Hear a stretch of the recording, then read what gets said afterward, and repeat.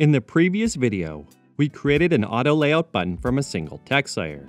Now, we'll apply the same methods we learned, plus some new ones, to create a navigation menu. If you enjoy this tutorial series on auto layout, subscribe to our channel to be notified of the next video in the series, and leave us a comment on what to cover next. Let's get started. Start by creating a text layer that says List Item, and add auto layout using Shift-A. Then apply a text style, the gray 400 color style, turn it into a component, and rename it to nav/list item. Now create 3 instances of the list item component, select them, and use Shift-A to add auto layout to create a horizontal row of items. Nesting auto layout frames within other auto layout frames helps you create powerful and responsive designs. The distance between items before adding auto layout is automatically set to the space between items value, but we'll adjust this to 16. Figma set the direction property for the list of list items to horizontal because they were already duplicated into a row. You can change to the vertical direction by clicking the down arrow icon to easily switch directions, but we'll leave this as horizontal. Finally, rename it to nav/nav menu and turn this into a component. If we actually wanted 4 list items in our nav menu, we can select one of the instances and use Command D to duplicate it.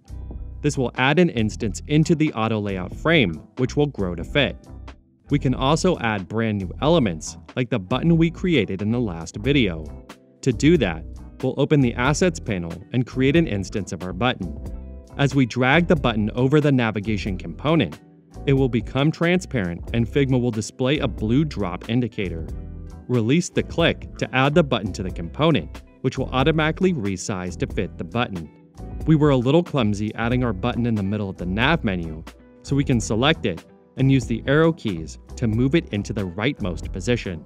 And then, we'll make this a little bit more realistic by overwriting the labels to the actual values we need for our app, and we'll also update the button to say Sign Up.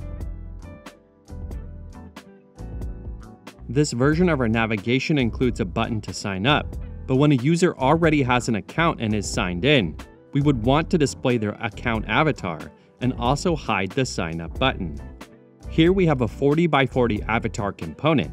We'll add an instance into the nav menu. When we don't need the avatar or don't need the button, we can hide them.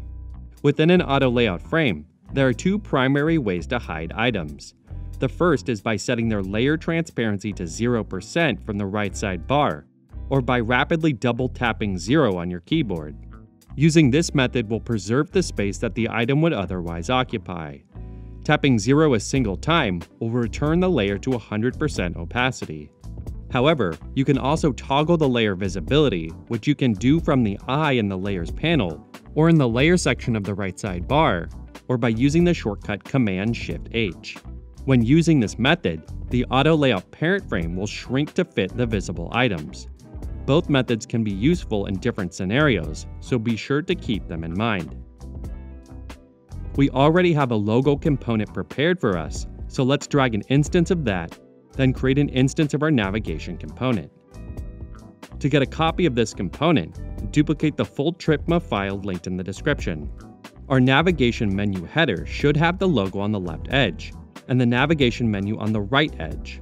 Select both objects, add auto layout, then add a white fill to the frame. Notice how both components were automatically aligned to the top. To fix this, select the auto layout frame and open the Alignment Flyout menu. In the center is an interactive diagram, and when we hover over it, a preview of the other layout options are displayed. Click to confirm and change the layout. Then, rename this full header to nav/nav header. As we updated each of these labels, the entire width of our navigation menu changed with each and every keystroke. But that's not what we want. Otherwise, every time we tweak a value, add or remove a list item, the nav header would change in size. We can fix this by changing the resizing of the navigation menu from HUD contents to fixed width. This will enable the width property field in the right side bar, where we can enter 1440, the width of the MacBook Pro frame preset we're using in our design. Now, if we edit labels of our list items, the overall width doesn't change. It's fixed. But all the items are squished against the left side. With the parent frame selected, look at the alignment icon in the auto layout section of the right side panel. The icon displays a preview of the current alignment settings. Click on it to open the alignment flyout menu. We want our logo, and we want our navigation to go their separate ways and give each other some space.